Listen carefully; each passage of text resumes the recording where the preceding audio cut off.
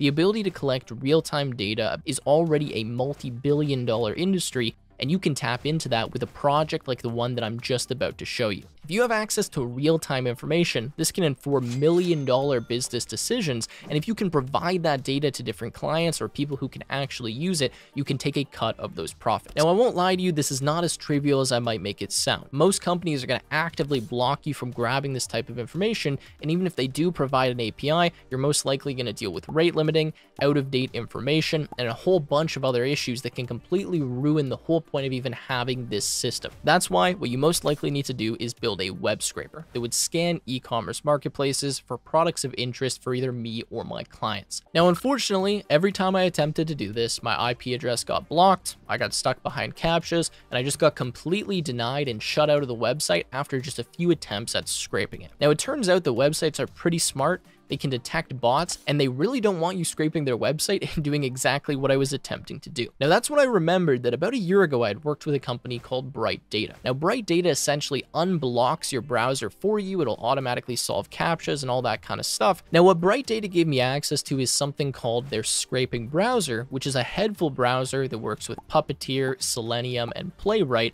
and automatically unblocks websites for you.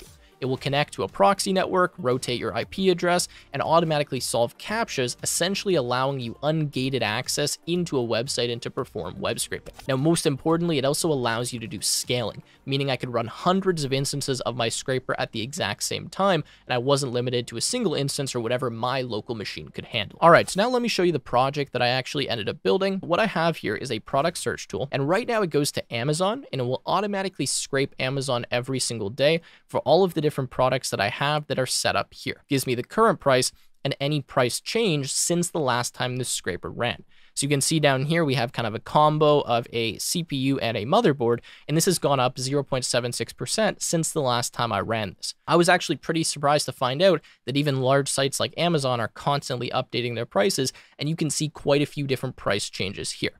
Now, just to quickly show you, in case you want to do this for yourself, what you would need to do is go to Bright Data, create a new account. You can do that from the link in the description and access the scraping browser.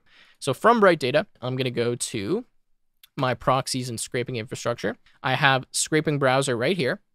I'll click on that. You can see if I went to kind of the parameters here, it would give me like the host name, password, etc., which I don't want to share with you. And that's really all you need.